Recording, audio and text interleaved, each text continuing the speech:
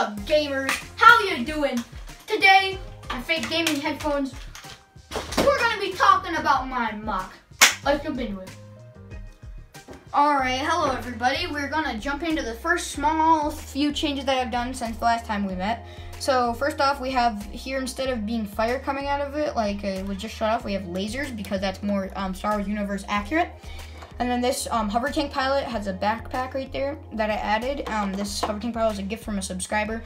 Over here, this machine gun also now has lasers coming out of it. And then this first order cannon I thought would look good with the Imperial side of it, and I added it so it just shot off. It looked more like it just shot off with that fire piece coming out instead of it curling.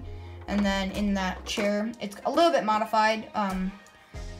Because of the modifications, you can fit the guy and it looks a lot better. And I modified the cannon part of it. So this is the guy from Rebels, the ATDP pilot. But right now we're not using that, so. That is the first small changes, so let's jump into the big stuff. Alright, so we're gonna jump into the medical bay. I haven't totally finished this part yet, but I just want to get these videos out. So this should, they have not come in yet, but I was gonna get some stickers and some flat tile pieces and have the little medic, Star Wars medic symbol, but I don't have those right now and I want to get this video out. So this thing opens up like this and it actually has all the medical stuff in there. We have a doctor with a blaster running out because he hears all the fighting, and then there's a patient on the surgical stretcher thing. And then over here we have a stretcher on a clip, so when they run out they can just grab this stretcher off the top of the thing. And then there's a little bench in there, and then all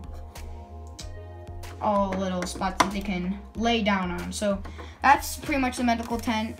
Simple, easy, but it is accurate to Star Wars, and I wanted a medical tent. So we're gonna move over here. This is where it kind of gets interesting. We have a nice conference table for all the people. So this is like the main part of the base for all the leaders and the high-ranking officers will meet here. And we have this official right here. He is an Imperial officer. He is, of course, lower than Moff Gideon, but Moff Gideon, in my time frame, had just gotten here when the battle started. So he just jumped off and he's waiting on his desk, very nicely made desk here. And then if you come over to the side, around here, there's actually some control panels, which is cool. And then behind him, he has all these crystals on stud piece, like 1x2, one stud showing things. And they're all different kyber crystals, I'm saying. So we have 2 yellow kyber crystals, 2 clear kyber crystals, a pink and a purple, and a blue and 2 green. I just thought it looked cool with crystals because, you know, Grand Admiral Thrawn, and he had stuff in his area like in glass case, but I didn't have any glass case stuff that I could fit in here. And also the person from Star Wars Resistance also had something like that, but she had weapons and stuff. So this guy has kyber crystals. If you move over here, this is the little screen with the energy, and then this is showing like power of the base and what's going on.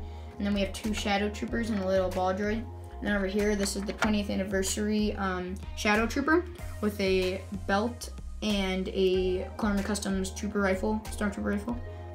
And then if you come over here, I get this rifle back on. Come over here, we have the Inferno squad coming out, as they were just told to come out of the base. So, and go fight. So they are running out, well, walking out actually. So if I take them away, you can come over here, Legos, and you can see if I take them away, this thing actually comes down and closes like a blast door, and then can come all the way up, and it looks really nice. And if you come right here, there's a little switch to do that. There's a little lever and control pad. I don't know, I just thought that was a good touch with the big door, so you don't want any grenades flowing in the Grand Officer's base desk or whatever. So these guys were walking out here like that. And then if you come over here, there's this pilot running to his ship, and he's running to the drop ship because he's going to pick up some more troopers to come back to the base for support.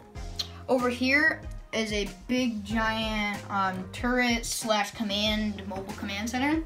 So this is the mobile command center from the Battlefront Battle Pack, and then a nice wall thing that I did around another hover tank pilot, another gift from a subscriber. So here has a nice turret right here, and then this command center has a junior officer at the head of that command center, just radioing in what's going on in the battle back to the command.